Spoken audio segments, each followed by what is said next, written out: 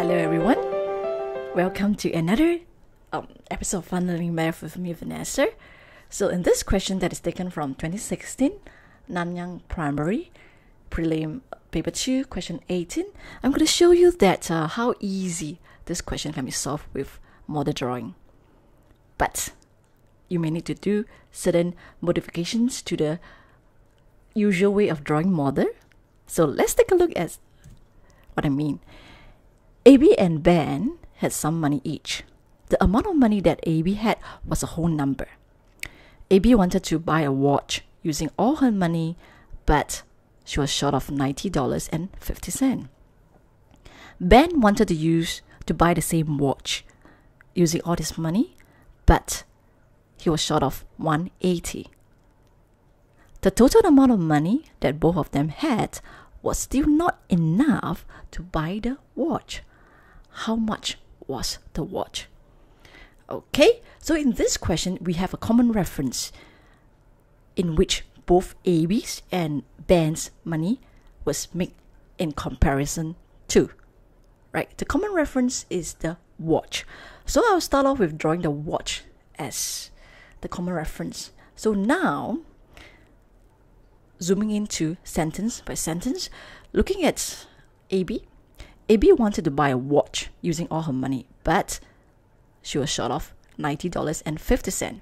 So remember, in model drawing, you must label all the important information. And in this case, we know that she was short of $90.50.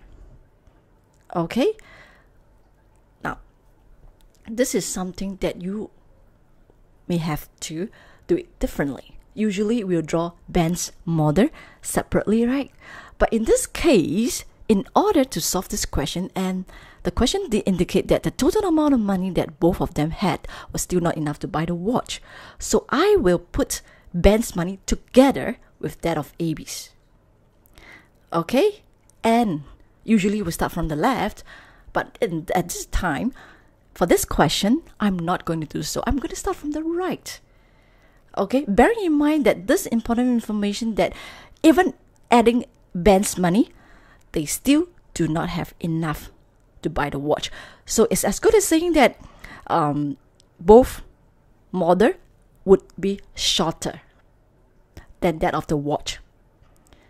Okay, and if I were to draw from the right, you see that these two models would leave a gap when compared with that of the watch. And this is what I mean. Okay? There will be a gap because they don't have enough. It will be shorter. And now, if I would come from this point, you see that Ben was still short of 180. So again, I label it. Now I think the information is very clear. The answer is right in front of us. Because we know that AB's amount is less than 180.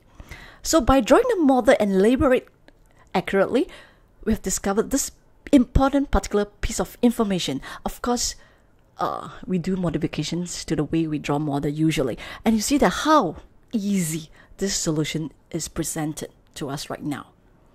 Okay, so if this is less than 180, so what could her sum of money be? And not importantly, look at the information again. We were told that the amount of money that AB had was a whole number. So simple as that, the only whole number that is less than 180 is 1. Right, so the cost of the watch is $1 plus $90.50. That's it. Right, simple as that. So again, this is what learning is all about. It's not rote learning. It is doing the questions and planning it out using what available tools and knowledge we have. We may have to do modification changes to it as it didn't fit. So that's the end.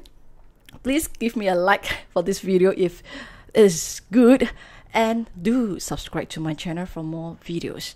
Okay, so that's the way that I know that I've been doing good or not. So please, if you find this good, give me a like.